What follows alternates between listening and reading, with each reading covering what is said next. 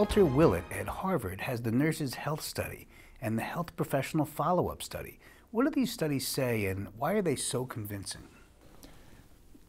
So first of all, I'd like to spend a moment congratulating them. You know, Walter Willett, Frank Hugh, Dr. Song, everyone who has been working in that area. They've provided a massive amount of data.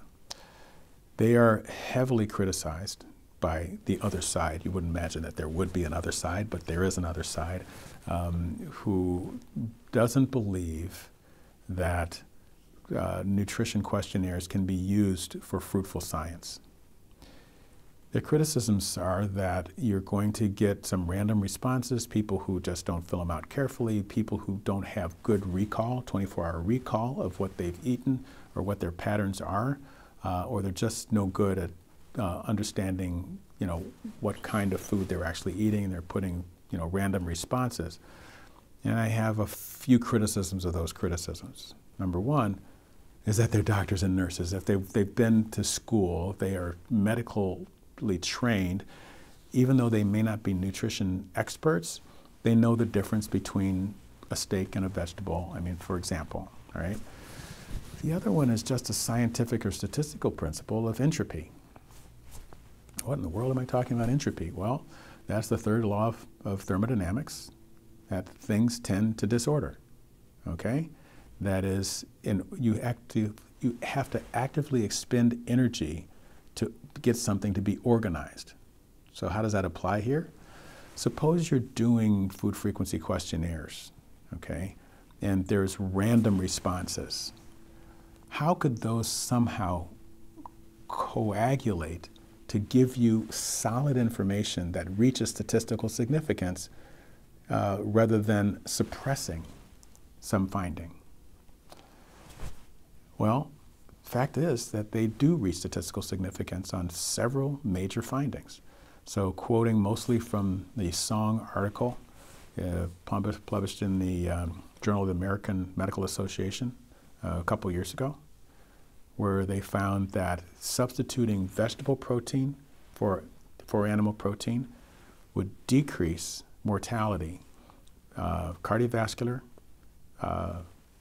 cancer, other total mortality, and that the type of animal protein that you're substituting the vegetables for actually mattered. The biggest highlights would be that if you got rid of processed meat, you would decrease cancer.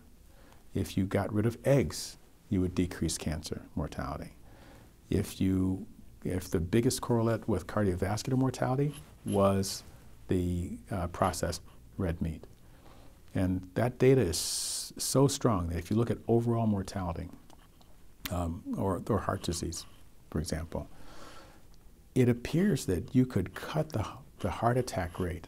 And it's hard to imagine a vegan person saying this out loud, but you could cut the heart attack rate in the United States maybe 25% if you got everyone who's eating processed meat to eat red meat instead, okay? And so very powerful data, and maybe we shouldn't be extrapolating from it, but and probably the one legitimate concern about the levels of difference that you're seeing is that these were doctors and nurses who had at least one cardiovascular risk factor. There may actually be people, you know, whose risk is so low that they could eat whatever they want and not get heart disease. And then there are people on the other side who, you know, if they don't stick to plant-based nutrition, they'll have a heart attack in their early 40s. Well, for most people with a cardiovascular risk factor, they need to pay attention to the Nurses' Health Study and Health Professional Follow-Up, where they indicate exactly what will happen to you if you don't substitute all of your animals for vegetables. There's more insight than that that came from their group. Probably one of the best studies that I've seen would be the one in the Journal of the American Medical Association that looked specifically at the levels of things that nutritionally end up correlating with death, okay? And can people eat some red meat and avoid the increment in death? According to their data, apparently you could. Now, it doesn't say about how well you do in terms of hypertension and the like, but anything over 14 grams, now that's a tiny little piece of an animal product, would result in death or more death. That's unprocessed. If it was processed meat, and it's interesting, the manuscripts that high processed meat, well, it turns out that the definition of high was any, okay? The other one that had any was sugar-sweetened beverages, okay? People should not be eating them at all. Sodium more than 2,000 milligrams, eating saturated fat, all of them ended up increasing mortality. Not having enough nuts, not enough vegetables, enough fruits, increasing mortality. So we've, it's interesting that they're so creative in terms of how to collect the data, and once they collect it, very rigorous scientifically in analyzing it. And you could say that because it's prospective, meaning you start from the beginning, then measure what happens down the road. Non-randomized, which means that you're not telling people what to do, you're just observing, so it's observational, not randomized, that it can only be considered descriptive. It's describing something, not prescriptive. That is, you shouldn't change your behavior based on this.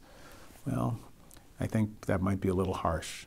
I'm not going to see their data, see the nurses and doctors die if they're eating processed meat, and then go eat it. I'm just not going to do that. And there are people who choose to say that that's a criticism. And that criticism, the only way to deal with it is prospective randomized trials. And hopefully we will get to that point where we have that kind of level of evidence, but until then, large scale, large cohorts, carefully done with long-term outcomes is pretty much where we are.